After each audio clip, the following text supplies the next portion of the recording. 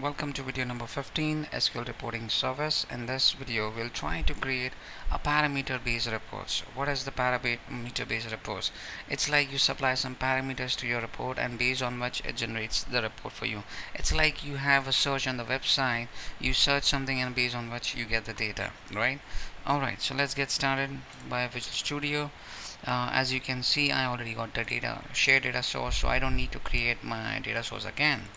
So I'll create a report. I'm gonna call this report as parameter report 1. I'll hit OK, and I'm gonna create a data set. Before creating a data set, I want to say something like you can create the parameters from here if you like, but most safest and the good practices, you always go from the data set, because the actual query what you're doing I'm creating is over here. So I'm gonna call this data set as parameter all. Good. Then I'm gonna choose my connection, which is not available here, so I'm gonna click new, and I'm gonna choose the use share data show reference, and I'm gonna choose my generic connection. Hit OK. Now my data set is talking to the database, alright, using this data source. Then I'm gonna hit the query designer, and using which we'll start doing our stuff.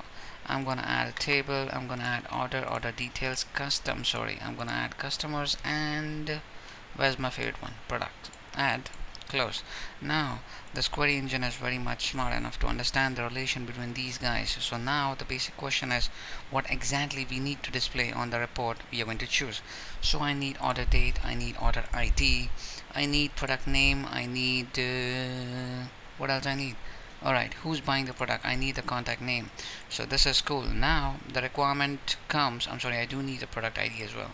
Now the requirement comes, and your boss comes to you and tells you, hey, I need a report in which you are going to pass the parameter as a product ID, and based on which I'll get the data. You said, boss, no problem, I'm an old bounty hunter. So either way, you can do it by a query, or you can pass a filter. So you can pass a filter like this, equal to, it's like an expression, and then you say product ID.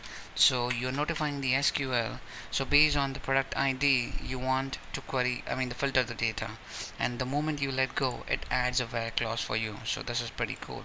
And if you want to check that we are right or wrong, then you need to run this query, pass the parameter as 1, and based on which you can see you have 38 records. So this is cool. Click OK, click on, you can see your query over here, joins and blah blah blah, and hit OK. Now on the left hand side you can see your parameter is added over here, right? So this is cool. Next thing, I'm gonna add a table, and I'm gonna add a table and move a little bit here. And what I'm gonna do is I'm gonna go to my report data. I'm start putting my little tiny dudes into the boxes, order ID, product name, and it is a simple process, dragging from the report data and just putting in there, right? So this is cool. Alright, so I got a lot of things on the table. Now next thing, all I need to do is save, and now I need to do the preview. Now this engine is very much smart enough. Looking at the data set, it knows it is expecting a parameter. Simply enter the parameter, hit view reports, you're gonna end up with 38 records, right? So this is cool. And then you add 2, again, this is cool, right? So it's working fine. This is what we need. And again, your stupid boss comes back in and he tells you, all right, the requirement has changed. I don't want to go by the product ID, I want to go by product name. The customers are confused.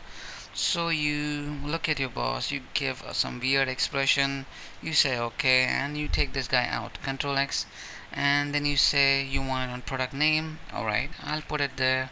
I'll change the name of a parameter, and okay. So you tell your boss, alright, it's done. The query has changed. Let's test it out. What are the products we have in the SQL? Alright, we got Chai and you got Chang. Alright, so let's test it out. Chai. Alright, we know it's gonna give us 38 records. Let's execute again for Chang. Chang sounds like a Chinese name. And 44 records. So everything looks great. Hit OK. And you can see now you got 2 parameters. Actually, as per the plan, the thing is your query got updated but your parameters didn't got updated. So if you do the preview, then it will gives you two parameters, product ID and product name. Technically speaking, this is wrong because the query is designed in such a way that it only accepts the product name.